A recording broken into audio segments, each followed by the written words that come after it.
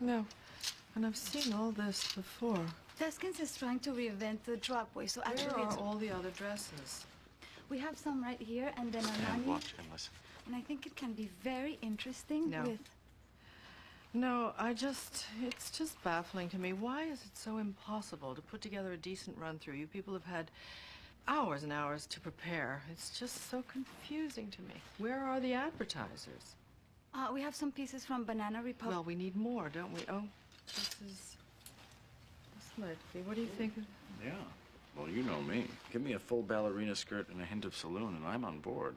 But do you think it's too much like... Like a La Croix from July? I thought that, but no, not with the right accessories. It should work. Where are the belts for this dress? Why is no one ready? Here. It's a tough call. They're so different.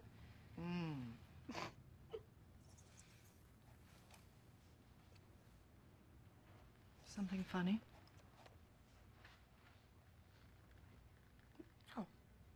No, nothing's, it's just that both those belts look exactly the same to me, I'm still learning about this stuff and, This stuff?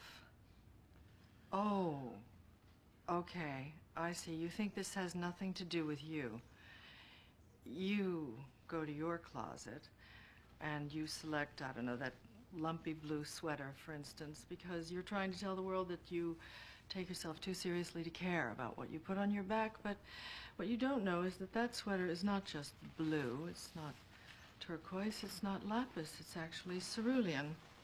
And you're also blithely unaware of the fact that in 2002, Oscar de la Renta did a collection of cerulean gowns. And then I think it was Yves Saint Laurent, wasn't it, who showed cerulean military jackets? I think we need a jacket here.